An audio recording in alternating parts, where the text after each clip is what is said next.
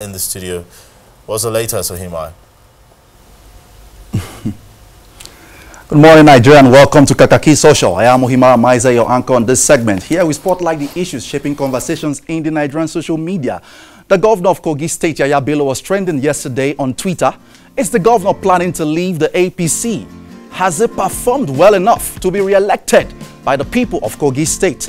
These were some of the concerns we saw in the social media yesterday as Kogi State Governor Yahaya Bello was trending on Twitter. We will be taking a look at some of the details of that trend this morning, how Nigerians are reacting to the prospects of Governor Yahaya Bello coming back as governor of Kogi State. Sahara reporters yesterday in a report told us that a group in Kogi State, the APC, let's go on very quickly and take a look at that report by Sahara reporters in the next slide. Step down support for Bello's second term, ambition.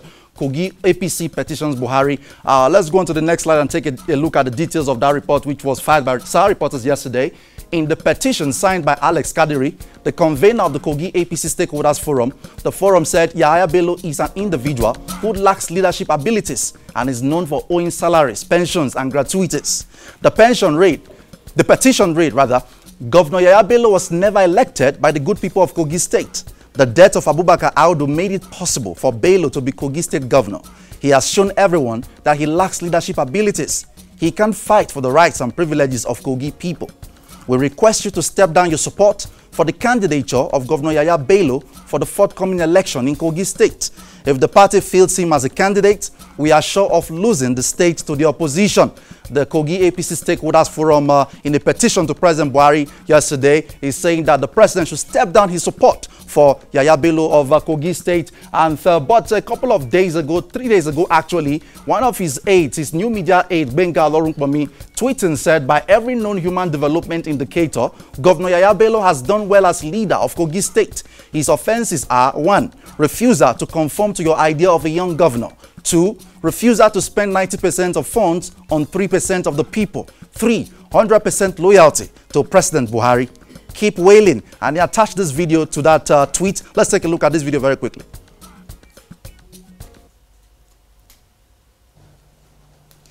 Let me state clearly here that in Kogi State, especially those of us that are saddled with the responsibility of steering the ship, today we are concerned about our state. Though politics is at the corner, and there are a lot of noise and misinformations are out there. But what I am concerned about is to continue to do the work while the whalers continue to whale. The people and the citizens of Kogi State and the residents of Kogi State and our well-wishers out there understand exactly the enormity of this job and our best that we've been putting forward to ensure that we move Kogi State to the next level. And by the special grace of God, come 27th January 2020, we invite all of you for our swearing in by the special grace of God. Okay, Governor Yahaya Bello speaking there. Ms. Kazola one tweeting said Yahaya Bello is owing 38 months' salaries. That's not the news. The news is that Yahaya Bello in 38 months, 3 years and 2 months, has collected 131 trillion naira as allocation. This is unthinkable. Ms. Kazola one tweeting, and then from the PDP Vanguard, we saw this tweet. For those of you that are claiming the outgoing governor of Kogi has no project to commission since the inception of his administration could be lying. Here's Kogi State's Governor Yahaya Bello unveiling one of the colossal projects he executed in the state. Let's take a look at that project according to the PDP Vanguard. Okay, so that's the photograph of, according to the PDP Vanguard, the only project that Yahaya Bello has unveiled since he became governor of Kogi State. Let's go on and take a look at more reactions on Kogi State Governor Yahaya Bello was trending yesterday on Twitter. Mazi Noel Eze tweeting said, in the same country, no party would give Yahaya Bello a rerun ticket. Sadly, Nigeria is not the same country. Mazi Noel is tweeting there yesterday. Henry Sheed said, no ward in Africa deserves Yahaya Bello as his councillor. And we got more reactions yesterday on this issue. Let's go on very quickly. From Senator Dino Melai, actually, we saw this tweet. Kogi State for sale. Soon as Yahaya Bello has concluded plans to borrow 32 billion naira from Sterling Bank. If Sterling Banks makes the mistake of giving Akotileta this money, We will go to court because there is no compliance with our extant laws. The bank should expect massive protests. Senator Dino Melaye tweeting. And then from Deji Adeyonju, it is better to have an old man on a wheelchair at the helm of affairs than to have some youths in leadership position. Example is Yahaya Bello. But a Yahaya Bello supporter firing shots at Deji Adeyonju, Shamsuddin AY tweeting said, Yahaya Bello will be elected the governor of Kogi State and there's nothing anyone can do about it. I just pity Deji Adeyonju. If he enters Kogi, Yahaya Bello will give him the medicine to his madness. Shamsuddin AY tweeted. And then we saw this report also. The Oinoye of Igberaland is saying, I supported Yahaya Bello, but he's a different thing today.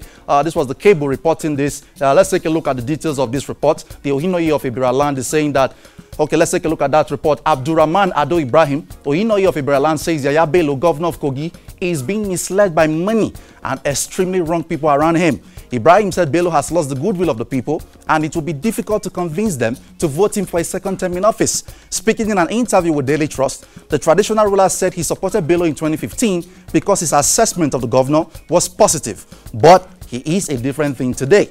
According to him, Bello does not listen to the counsel of traditional leaders, but he gave more time to those who idolize him. The Oinoye of Igberaland, Abdurrahman Ado Ibrahim, was quoted to have said.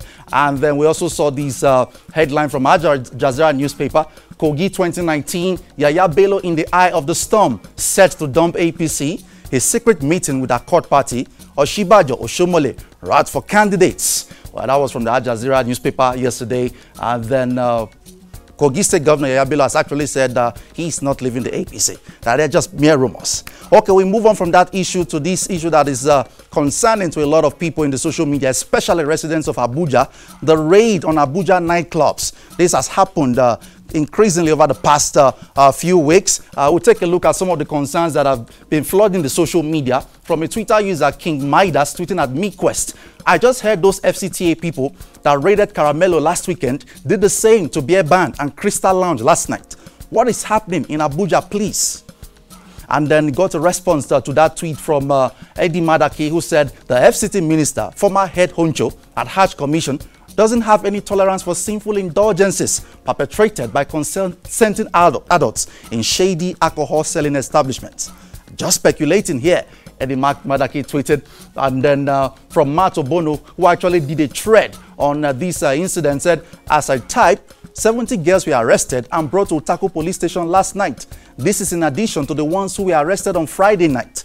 Their offense, clubbing, and in some instance, prostitution. Some have been assaulted with injuries in sensitive parts of their bodies, Mato Bono tweeted. And then he continued in that line of thought. He said, one of the ladies arrested has a 2-month-old baby. She wasn't allowed to breastfeed her baby by CRO in charge on duty, despite continuous plea amidst tears. He took the intervention of a female police officer who called the DPO to overrule the decision of the inspector at the time. And then he continued in that thread and said, the joint task force that arrested some of these girls have been allegedly molesting and assaulting them. Some even showed the bruises and bleeding in the sensitive parts of their bodies. A capital city like Abuja needs to define its rules if it wants to be conservative or liberal. And Mato Bono continued in that set of tweets and said, we have foreign investors coming to Abuja to do business. We have foreign development partners who want to help us with the many problems we have. Our society cannot be run like this if we must make progress. And then one more tweet from him. He said that choose a position, make clear the rules and enforce them rightly. Some of the police officers I interacted with have said that some of the people in the joint task force even steal the phones of the suspects. And in a concluding note, Mato Bono said, we need to legalize prostitution once and for all. But the question is, which legislator will want to sponsor such bill without the backlash from our holier than thous? Mato Bono tweeting over the weekend. Olayin Kaleri in a tweet said, Abuja fast becoming a Sharia capital? Waiting be this raiding of nightclubs and arrest of ladies seen as not dressing decently. And then from Jibril Ibrahim 17 tweeting said, it is scandalous that the police in Abuja would arrest 100 women just because they went to a nightclub. No man in the nightclubs was arrested. We have a constitution that guarantees human rights and equality. What about arresting bandits and kidnappers? Jibril Ibrahim tweeting and went into that conversation. And yes, Episode 3 of Game of Thrones Season 8 has broke the internet completely, shattered every record, any imaginable record you can think of. This is the biggest thing right now in the world. This is what everybody is talking about. And we're going to be devoting the rest part of the conversation to Game of Thrones Episode 3 Season 8. A lot of highlights from that episode, that groundbreaking episode. It has been described as the single greatest battle on television. And yes, it was just that. And joining me this morning to have a conversation on this is Brian Dennis and Ada Campbell. Hello, good morning, Brian. Good morning, Mr. Fix. Good to see you. Nice to have you on Kakaaki Social this morning. Hi, good morning. Thanks for coming. Thanks for having us. Let's take a step forward a bit. So we're discussing Game of Thrones this morning. Yeah, I'm really excited about it. We I'm are. excited about it. So Yeah. you are one of those who woke up 3 a.m. on Monday morning to watch Game of Thrones. 2 a.m. actually. 2 a.m. actually. Okay, I was actually up till like 2 a.m. and I watched the entire episode, and you know that there's really trouble when Femi Fani-Kayode is tweeting at 2 a.m., 3 a.m. saying that seen many battles on screen, but the best and most riveting is the one I just watched in Season 8, Episode 3 of Game of Thrones. The 18-minute Battle of Winterfell is powerful, frightful, and apocalyptic. Thank God for Arya. Kudos HBO, Game of Thrones Battle of Winterfell. Arya was a big surprise. Ada, did you see that coming? I did not see it coming. She was the only surprise, I think, on the episode for yesterday, Monday. Was it yesterday? It was Monday morning. It was Monday morning. There was a repeat on Mnet yesterday. Yesterday as well, 10. yes. Yes. But I mean, I was a bit underwhelmed because a lot of people that we expected to die did not die. Did not die. So like, I expected more deaths. It's Game of Thrones style. All your faves are going to die. But I'm really, really glad that Arya was the one that was chosen to kill the Night King. Okay, let's go on and take a look at more details from our conversation this morning.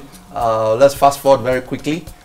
From this Twitter user, Mark Schutze, captured this moment that Arya dealt with the Night King. Okay, let's take a look at this clip very quickly, and then we'll come back to this.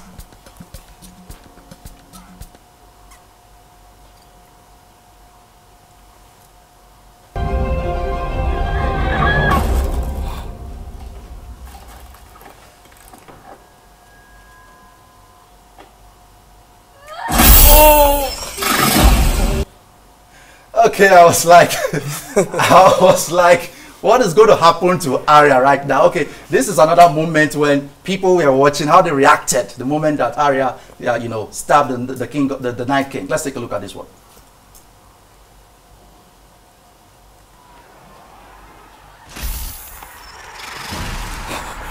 Oh my God. And that was exactly how I felt. It was crazy. It was epic moment. And in a Nigerian house, we were also watching. This Twitter user was saying Junior captured that moment as well. Somewhere here in Nigeria, the reaction when Arya killed the Night King. Let's take a look at this one also.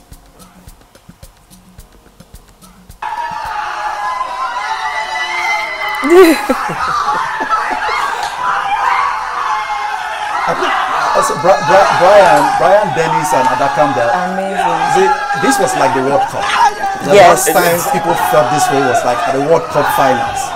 We've never seen anything like this from any movie. Not even 24 pulled this stunt. Nope. Not even Prison Break. This is just amazing. Royalty also tweeted and said this visual felt so good. Had to pause, rewind, and record. She literally proved she is as lethal with her right as her left. Very few people can do this. Now that's a 5-star rating. This is enough justification for the $1 billion Game of Thrones made in its first week. Wow. $1 billion. Wow. That's a lot of money. That's a lot of money. That's a lot of money. Okay, let's take a look at the characters. Some of the key characters that made a showing. Lyanna Mormont. I wasn't so happy that she died. Really? Yeah, I was. There were other people that No, but I think they gave her a glorious death. A glorious ending. Like, she had a glorious ending. yeah, She if killed there the was giant. any way for her to die, I mean, I feel like they were pandering to the fans by killing her in that way, because really, what has she done? But that was amazing for her character. I enjoyed it. Okay, and Theon Greyjoy made a comeback. Yeah. After all he went through. I was Resurrected from Rick back to Greyjoy. And Yes. Yeah, it was an epic ending for him. Over the years, he had evolved from a good person to a bad person, and then he Back to went the out person. perfectly. Yeah. He didn't just sit back and watch the Night King come to Bran. he went to die purposefully, and it was a good death. It was a good death. He's one of my favorites. I'm going to miss him, of course. Yes, yes. It was quite interesting how he kept Bran alive. Yeah. Until the Night King showed up, and you know, he did a great job. And am I the only one who was disappointed that Jon Snow didn't have a plan? Jon Snow had no plan. I think he was just shouting at the dragon. I think the initial plan was that they were just going to use their dragons and burn out the Night King and his army, but they didn't know that the Night King had his own plan. Come to Dracarys very quickly. But I was disappointed in Jon Snow. Ada, what do you think? Jon never has a plan, to be honest. I mean, the strategy was weird from the beginning. They had the Dothrakis killed in the first like 20 minutes. And I was like, oh my God, why? And then he was just running up and down. And then the bits where he was running towards the Night King, and the Night King rose the dead, that was really, really cool. That was cool. And you see, again, talking about plans, who comes up with a plan to put people in the crypt? You are dealing with the Night King who has the power to raise the dead. And you keep people in the crypt where the dead are buried. Yeah. You guys saw what happened. And coming to Tyrion Lannister, you saw that moment when Tyrion kissed Sansa's hand. Like, well, they used to be married, so they used to be married. And that moment for me, I thought that was over for them. Yeah. Yes. When he did that, I thought they were going to be killed. It needed to be over. Like they should have died, both of them. They should have. There's no reason why they're alive. Okay, and Khaleesi too, I don't know. Khaleesi just depended so much on her dragons. Yeah. I think beyond her dragons, like you said, she didn't really have much of a strategy to beat the Night King. And the Night King. Okay, let's go on and take a look at that moment when after Khaleesi's dragon breathed fire on the Night King. The Night King just, you know, I was expecting something to happen. That was so cool. And the Night King just comes out like with that smirk on his face. Yep. Like, is that what you have? Yeah. Okay, this was Brian. You were tweeting that Lyanna Mormont killed more White Walkers than Jon Snow in this episode. You are shading Jon Snow, yeah. Okay, let's go on very quickly and again and see some of the highlights. There was a tweet from Ilemona Onoja where he was actually surprised, you know, at the moment that the dead in the crypt rose. I think he didn't see that coming. Let's go on very quickly on to the next slides. Let's go on. Okay, but we saw this tweet also from Sanseria. Everything you did brought you where you are right now, where you belong, home. Theon Greyjoy died as a good man at his home protecting his family. I see talking about what Theon Greyjoy did. Let's go on very quickly. Let's go on to the next set of tweets. That was Ilemon and not just shocked. The dead in the crypt woke up. Yes, they woke up. They woke up. What do you expect? Well, the Night King is the leader of the army of the dead, and the dead, when they rise, they will rise first from the crypts. Yes. Okay, so that was the moment after Daenerys' dragon breathed fire on the Night King, and the guy was like, did you see that coming? Yeah, I think it's over the time, a lot of fan theories have insinuated that the Night King himself is Targaryen. Okay. So it's possible that that's why he wasn't born. He wasn't born. Yeah. Okay, and there's so much drama about this last season of Game of Thrones. I have a feeling the battle is not even over yet. Let's go on, because right now I saw a tweet from Mojua. He said sworn enemies came together to defeat an enemy that threatened all of them. It's fiction, but it's enough reason to see that people can disagree generally, but agree to solve big problems. And this is one great lesson from Game of Thrones, actually. But there is a missing link in this whole equation. Where is Cersei Lannister? In bed. Having a glass of wine. I don't trust Cersei Lannister and Jaime. Those guys might just be up to something. What do you guys think? Is Cersei going to give up the Iron Throne just like that? I mean, I think Cersei is definitely planning her own battle because she wants the Iron Throne as well. So we'll see next week. We'll see what happens with that. But there's a battle coming again. There's another battle coming, I suspect. I suspect that. Okay, we'll take a look at this video now as we wrap up. GOT Activity brought this video and said the Game of Thrones cast, talking about the moment Arya kills the Night King. Let's take a look. I think that's such a nice little full circle thing as well, that's the knife that was destined to kill Bran, and here it is saving him.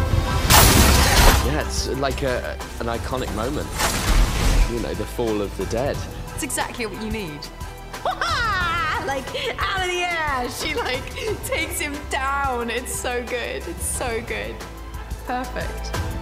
I think it's an inspired move.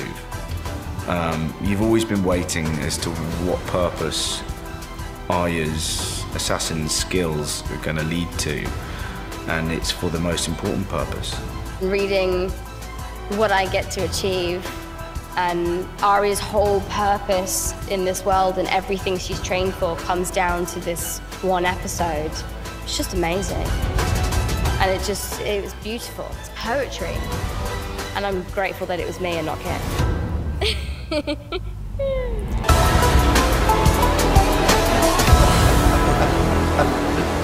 Epic movie. Okay, so as we very quickly, what's your take home from Game of Thrones so far?